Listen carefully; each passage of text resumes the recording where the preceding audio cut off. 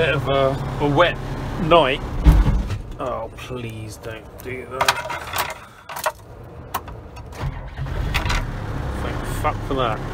What I was going to show you is I'm in my pyjamas in the van. It's raining and I've just been driving it around.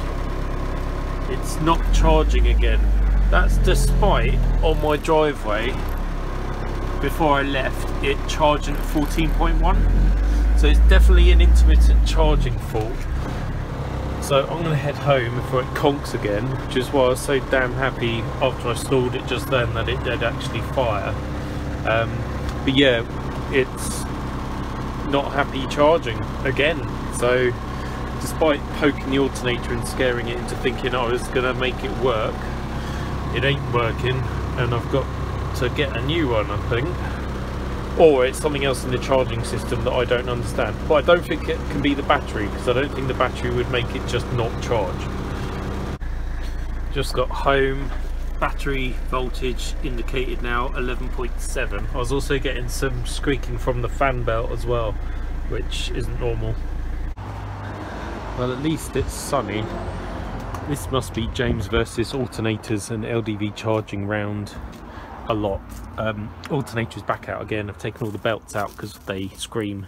One of them does anyway, and it's very old and cracked, so I'm going to get them all matched up. That's the original regulator pack and brushes out of this. They didn't look bad, but because of the intermittent issues, I'm going to swap it and hope that that sorts it. So there's a Febby copy I got off Amazon for about a tenner, so I'll install that. Going to go down the road and get myself some new belts, come back, put it all together, and hopefully it works. New belts, well, two of them. I can't get that one, but it only does the air pump, so not too worried. But I have got the two longer ones, and that's ready to go in there. Just need to compress the brushes, poke it in and bolt it up, and then I'll put it all back together again. Well, that's back together. New belts are fitted and roughly tightened up. The original was frighteningly worn, so these might need to bed in a long way, because the bits of the pulley that were eroded clean last time are now running on new bits of belt, so it might make a lot of noise. Will it even start? Because it's down to 11.2 volts again. It does. Is it charging? Oh, come on. Fuck's sake. Yes, it is. Right, up to, with revs, it jumped straight up to 13.8, 14 volts. I'm going to take it for a drive, monitor it and see what happens. So far, so good. I've done about 8 miles, I'd say, and the charge has never gone below 14.1 volts.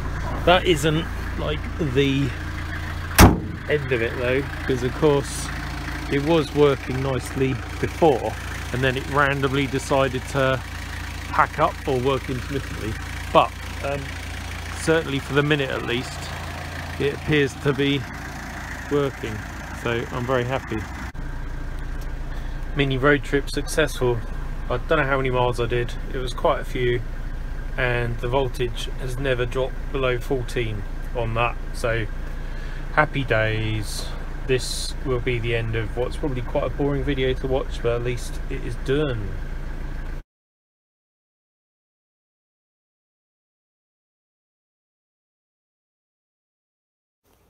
Remember that new exhaust that I fitted when I got the van? It lasted about probably 2,000 miles, less than that maybe. It's fractured all the way around that welded joint, and this is a genuine LDV part as well. This isn't a Walker or Bosal pattern part. So I'm going to weld that back on there, and then I'm going to weld in some reinforcing, because it's just the vibration of that clattery engine. It's just shaking it apart. It's all properly mounted with rubbers, and yet it's still fractured off. So yeah, bracing is the order of the day. I'm just throwing a couple of tacks on to hold it in the right place, and I've cranked the welder up a tiny bit more so that it'll actually penetrate, and I'll probably lay quite a big slug all the way along that fracture line and hope that with some additional bracing means it don't fall off again.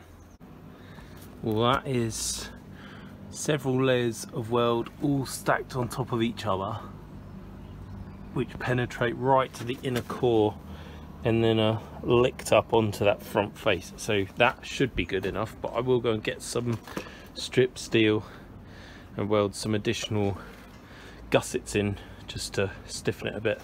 I'm thinking about doing something this end too, but there really isn't the room, because you know this goes straight onto that stub. There's no, unless I weld that to that, which I don't really want to do. I haven't really got room to brace it, which is annoying. This is not going to be artwork, this is purely for expedience because I have lots of other things to do today. So that is going to get welded in about there, maybe a bit further out, something like that.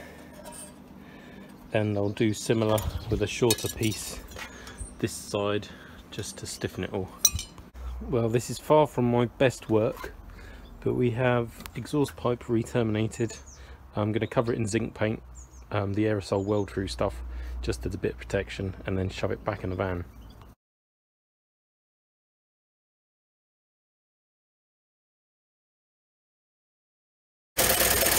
Mini update on the van. Driving it back from Cadwell Park, and the bracket which held the brake servo pump, or you know, it doesn't have a servo, it's just, well, it does have a servo, but it doesn't have a conventional engine vacuum, it has a vacuum pump. Basically the bracket vibrated loose, fell out onto the road, and I never found it. So I'm having to make a new one out of a piece of flat bar with some holes drilled in it, and then I'm just using sander to try and make it look a bit prettier. That is what we're missing. Something to go in there. The old belt was looking rather tired, so I've invested in a new one. So that can go on. I've just got some final fettling to do, and then hopefully we'll be back up and running.